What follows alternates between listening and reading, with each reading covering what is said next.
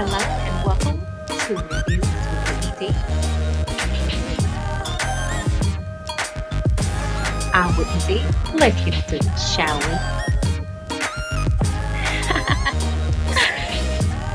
It's just my reviews. I mean, hey, I digress.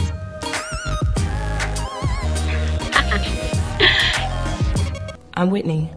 It's exciting. What up, you guys, and welcome to Reviews with Whitney D. If you are new to this channel, do not forget to click that subscribe button so you can be part of the witnesses. Let's get into this, okay? So, Happy New Year to you guys all. I'm coming to you with a podcast because this is actually breaking news, and I didn't have time to come on camera and get all dolled up for you. But I have some unfortunate news reported by People's Magazine. BOBBI Christine Brown's ex-boyfriend Nick Gordon dies at 30 years old from a drug overdose. Let me get into my commentary. Let me get into this article, and I'm gonna get back with my commentary. Okay, so reported by People, it says Gordon's death comes 3 years after he was found liable in the wrongful death case of his former girlfriend, Christina Brown. Okay, and it goes on to say that Nick Gordon, the ex-boyfriend of BOBBI Christine Brown, has died. He was 30. Gordon's brother, Jack Walker Jr., confirms to People that Gordon died Wednesday in Florida following a drug overdose. We are devastated by the loss of my beautiful brother, Walker Jr. tells People in a statement. He leaves a void in the hearts of my family and his friends. Nick's battle in life was not an easy one. I will be forever grateful that my God afforded a small moment at the very end of Nick's life, and I was able to hold his hand as he journeyed on. Sources told the Daily Mail that Gordon had suffered a number of heart attacks on New Year's Day and was rushed to the intensive care unit Altamonte Springs Hospital, where he eventually died.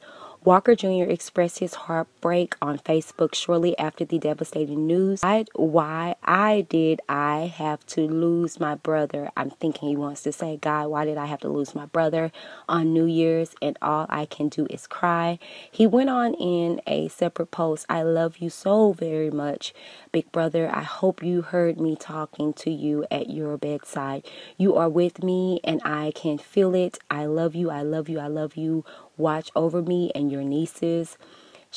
Wasn't supposed to go like this. You were my best friend, and I never in a million years thought I'd be writing this for my ace. I was there through every step. We all love you no matter what, and we'll all stay strong for you. New Year's didn't have to start like this, and you just told me you had to see me for New Year's, but I'm blessed I got to talk to you last night. You will forever be my best friend. Nobody will ever take your place. And this is the post that his brother posts with that. It goes on to say Gordon's sudden death comes 3 years after he was found liable in the wrongful death case of Whitney Houston's daughter, Brown. The 22-year-old was found unconscious and unresponsive with drugs in her system in the bathroom of the Georgia townhouse she shared with Gordon in early 2015. As a result of the case decision, Gordon was ordered by a judge to pay $36 million to her estate. In recent years, Gordon found himself entangled in legal drama after his girlfriend Laura accused him of a physical altercation.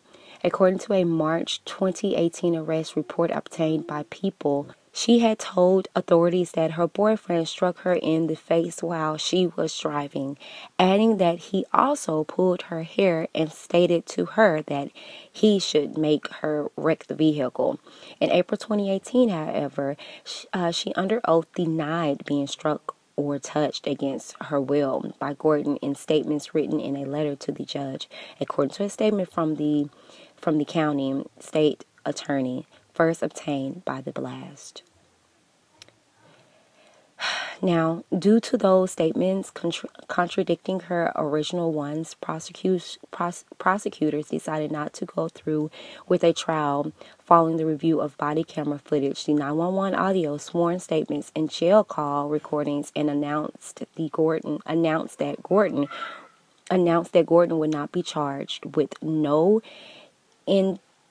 with no independent witnesses to the incident, prosecutors do not have a good faith base on which to proceed to trial.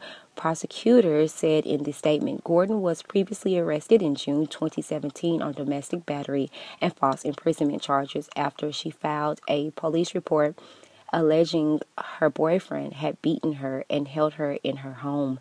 The charges were dropped in August of that year. She was Gordon's latest high-profile romance since the passing of Brown. Okay, so you guys heard that whole article in its entirety. My heart goes out to Nick Gordon and his family. My thing in regards to everything is just rather disturbing and creepy. Just the chain of events that followed the death of the late, great, beautiful Whitney Houston, as well as her daughter. Now this guy. It's just that, I'm just going to say it. Drugs are a hell of a battle.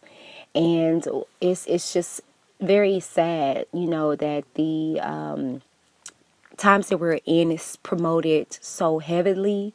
And it's so sad that, you know, the start of the year had to be this for this particular family.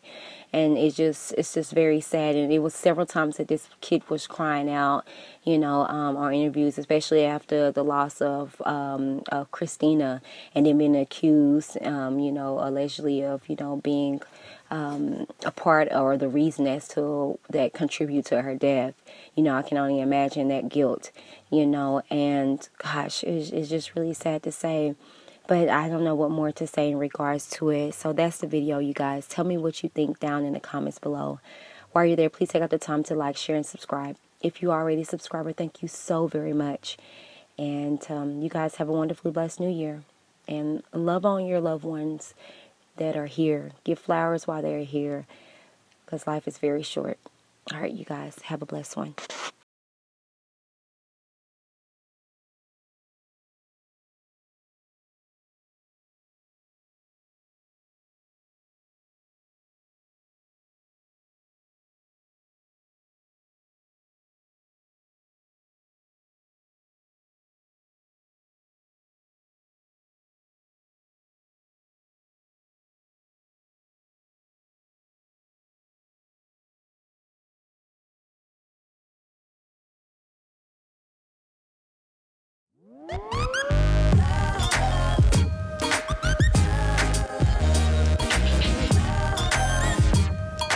Signing off.